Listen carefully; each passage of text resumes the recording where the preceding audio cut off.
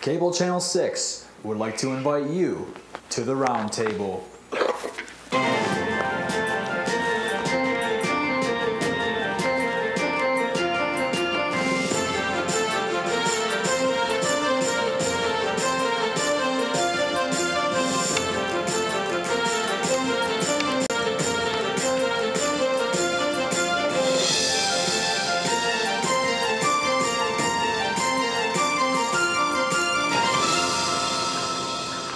Welcome to another edition of the Roundtable. My name is Paul Dingham, and I host these programs which appear periodically here on Marine City and St. Clair's Cable Channel 6s, and also now throughout northern Macomb and all of St. Clair County on Channel 12 and Channel 916. As always, we have a very interesting guest, a person who's involved in lots of things throughout our area. That's no different today, returning by popular demand, the state senator of the 25th district, Mr. Phillip Pavlov. Nice to see you. Great to be back. We haven't seen you in probably since before Christmas. Been too busy working. That's good. The taxpayers like that thing. Yeah, so they made an investment, and we're making a return on that for them. Since that time to today, in the middle part of April, there's been a tremendous amount of things going on in the legislature in the state of Michigan.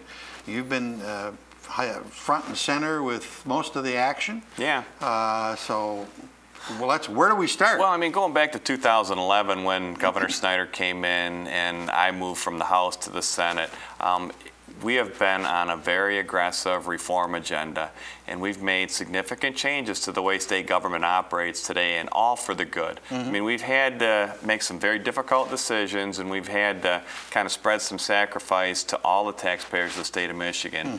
But just, let's fast forward. A year ago, we were, working on a budget that required removing about $1.8 billion worth of deficit spending. What a number. Fast forward to today, we're going to be pushing budgets out of the Senate beginning next week. And we've got almost a $500 million surplus. So we've been able to turn that ship around in a very short amount of time. We've had to get serious about our spending. Yep. Bottom line is that we've put Michigan on a path now to succeed going forward. We've eliminated a lot of our long-term debt. We've got our year-to-year spending under control. It's been difficult, but we're much better today than we were a year ago. Automotive industry, some of those people are doing a lot of hiring at this point. Yeah, we're starting to see an uptick in the jobs, people actually going back to work. We've had a corresponding reduction in the unemployment rate. But we still have a long way to go. We're still struggling with really high unemployment in the state of Michigan. But the trend lines are positive, and I mean, the construction season is upon us. We have a lot of good things happening. People are going back to work in Michigan. You and the legislature were involved with trying to help Detroit. Right. It's a huge, huge problem. Part of this $1 billion you're talking about, but it looks like they've at least made the first step. Well, one of the things that we did right from the beginning in 2011 is we strengthened the emergency manager law in the state of Michigan, and it's been met with a lot of resistance. Yeah, I was just going to say, a lot of people don't like it. Yeah, well, it was part of the actual recall effort that was out on me and 18 other state senators, but here's what we've been able to do. Just by virtue of having that emergency manager law on the books and strengthened to a point where, we're going to make the cities and municipalities responsible for that spending, we've got what we call a consent agreement signed with the state of Michigan and the city council and the mayor of Detroit, which is finally saying, look, we need to get serious about your spending there. You've run that city so close to the edge of bankruptcy. A bankruptcy for the city of Detroit means disaster for all the taxpayers in Michigan. There's collateral damage that will go everywhere. So having strong laws, to require the financial responsibility to be carried out is important. We've come up short of having to have an emergency manager in Detroit. We've got a consent agreement, which was voted on and approved by the city council. They maintain governance of the city, but there's some strict restriction and restructuring that's going to be required of the city of Detroit to get them on a path to solvency again. One analysis I heard was that the problem took 30 or 40 years to build. Sure. And they just sort of let things keep going on, and nobody actually ever slammed the door down and said, hold it, we got to take a close look at that. And I guess that's what you guys did. Right, and what's happened in Detroit, and it's happened in municipalities across the state, it's the long-term legacy costs that are inherent in all government. Right. You can control the year-to-year spending, but when you're doing that, you're also swiping the credit card on the long-term liabilities, and at some point, that will come back and start pulling your community or your school district down. So you got to be serious about addressing that, and that requires, you know, changes to pension, changes to health care, the things that people don't like to deal with, but the end result is communities get pushed to bankruptcy if you don't. You alluded to the fact that there had been a recall campaign for you and for some other representatives and senators. And a lot of that was pushed by some of the unions that were totally against you. Right.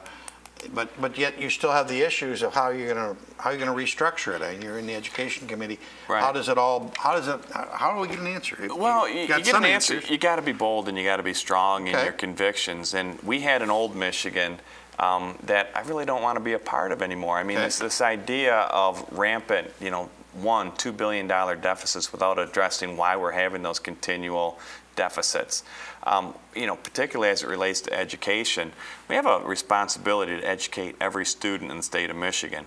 And with our economy the way that it is, we don't have the resources at our fingertips that we wish we do or we had in the past. Right. It's a new Michigan, and the people that have been fighting, you know, probably the hardest against these reforms are the people that want and have an investment in the old way of doing business in Michigan. And nobody in the legislature or the governor's office was campaigning a couple years ago to maintain the status quo in Michigan. Right. There's a new direction, and we've moved down that. It's been painful for some. Really, in either party?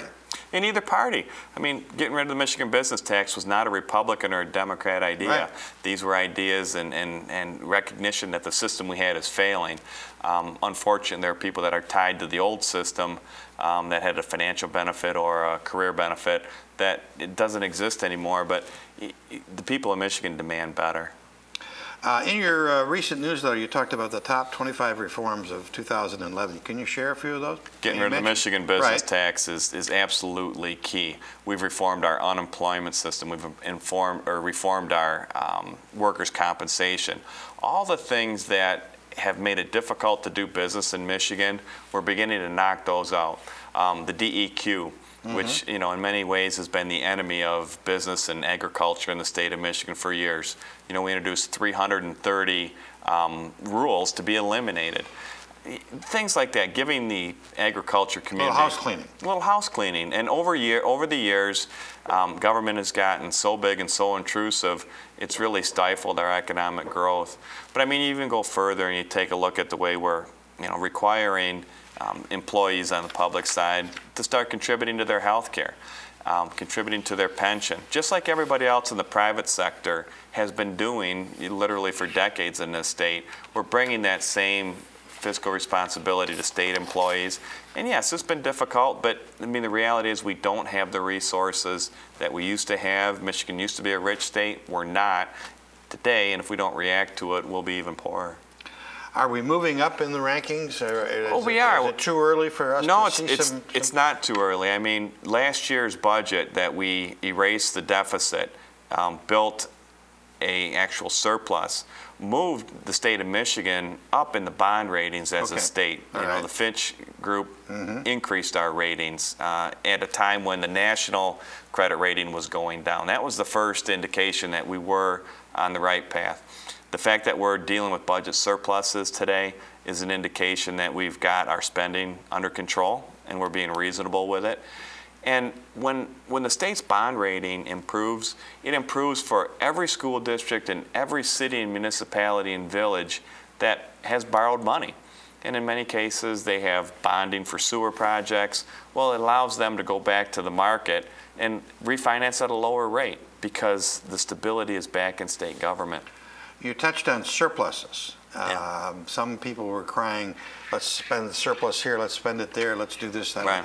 Has the legislature come up with an answer to what they're going to do with the surplus? Pay off the debt? Well, we've been paying off the debt. And at the same time that we've been struggling, you know, for the last decade, we've been tacking dollars onto our state credit card. So we need to address that. And that's one of the things that pulls you out of the slump. And it gets you the recognition of the Wall Street banking community that says, you guys are being responsible with your budgeting. I think one of the clearest indications that we've seen was in our tax environment in the state of Michigan. Mm-hmm. We were 49th in the country in terms of the worst, unfortunately, business tax in the country. And we've moved to number 7 by instituting a corporate income tax. That's a good movement. When we go back into session again tomorrow, we're going to begin debating the personal property tax. And that's really what we call the tool tax. Mm-hmm. Every business and organization in the state is penalized to a certain extent for expanding. So if you're going to buy a new delivery truck, if you're going to buy a new automatic screw machine or office furniture, computer systems, we in Michigan have what they call a personal property tax, where we're going to start taxing those assets. We're moving to transition over time away from that penalizing tax as well. I think that moves us from 7 obviously into a top 5. Tax policy isn't the only thing that job providers look to, but it certainly is an indicator of stability.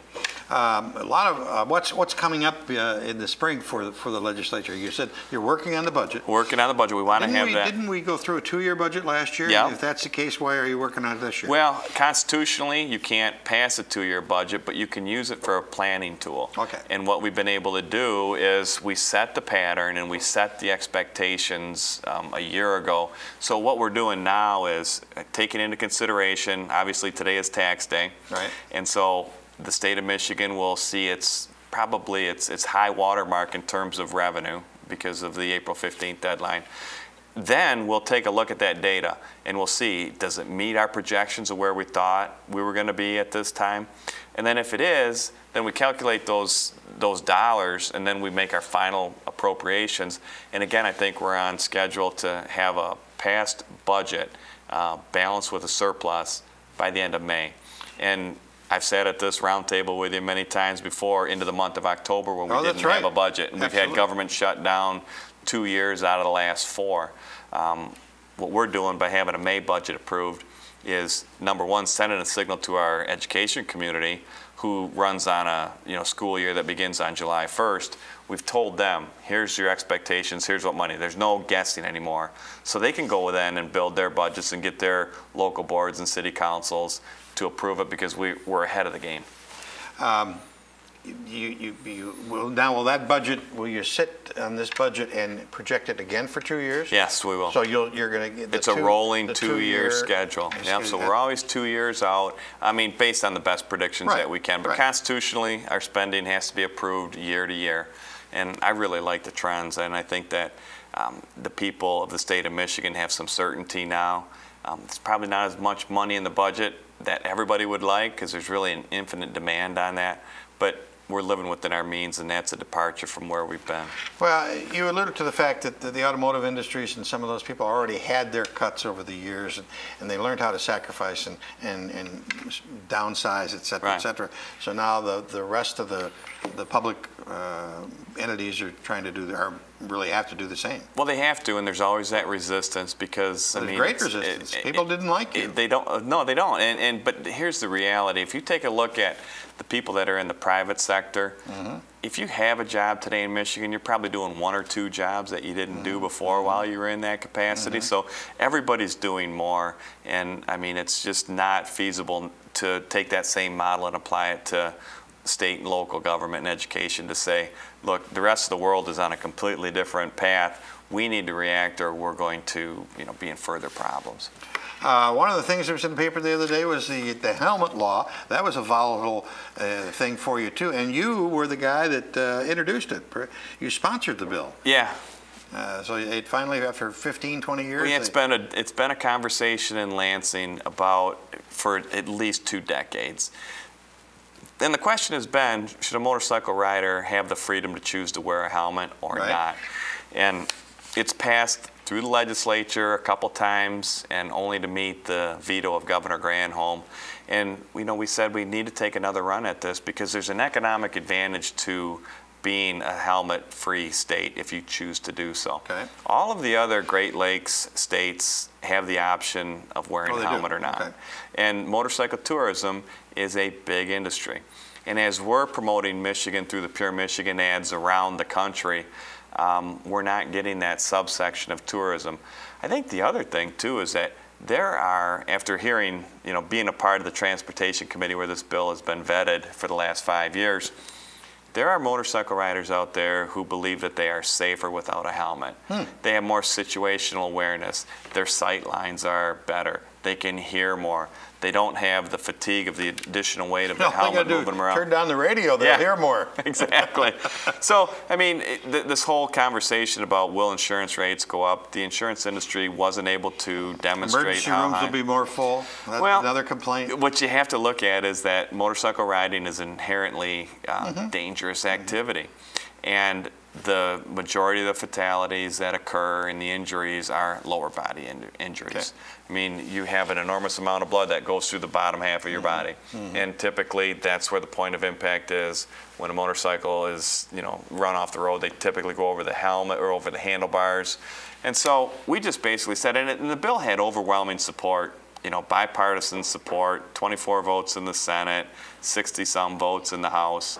And the governor didn't indicate whether he was going to sign it or not. I didn't want him to. I didn't want my first veto coming from him, but he signed it, and we're on to other things now. You and I would sit here years ago, and I'm thinking 5, 6, 7 years ago, and I would say to you, "What a great opportunity to be in Lansing." Yeah. You can really do things. You can, and nothing got done, not because necessarily because of you, but because of the whole apparatus and the whole place. It seems to be moving, whether some people like it or don't like it. At least we've seen some action. Well, politics is a funny thing, and it's oftentimes self-correcting. Years ago when I was with you, I was a Republican. We had a Democrat governor in place. The House and the Senate were under different leaderships. We flip-flopped, Republican control, Democrat control. But we got to a point where the people of Michigan made a strong statement in 2010. And they felt that the group and the party most capable of a new direction for Michigan were Republicans. And fortunately, I'm a Republican. And so we have a House, a Senate, a Supreme Court, an Attorney General, Secretary of State, all governed by Republicans today. And has that been a great advantage for me and to move our agenda? It has, but I think that in the upcoming elections in 2012, as the House of Representatives is up, I think that you'll see that these policies will be rewarded and you'll maintain, hopefully, that Republican majority. If we flip back and forth, it's because the voters have made that decision. And it's not a coincidence that we're there. I'm happy to be there. I've been on both sides of it. But if we can really demonstrate that the policies that we've championed for the last couple of years are making an impact on Michigan's families, then we'll be voted back. If not, we'll be out the door. And that is the right way to look at it. It is a self-correcting system. It doesn't always go the way that we want it. To be on the outside is not any fun. I've been on both. Yes, you I've been on both sides of it. We don't get cocky about it. We still have a job to do, and if it's what the voters have asked you to do, then you'll be rewarded. St. Clair County, still high unemployment, still the bridge is not done. They don't know what they're going to do there.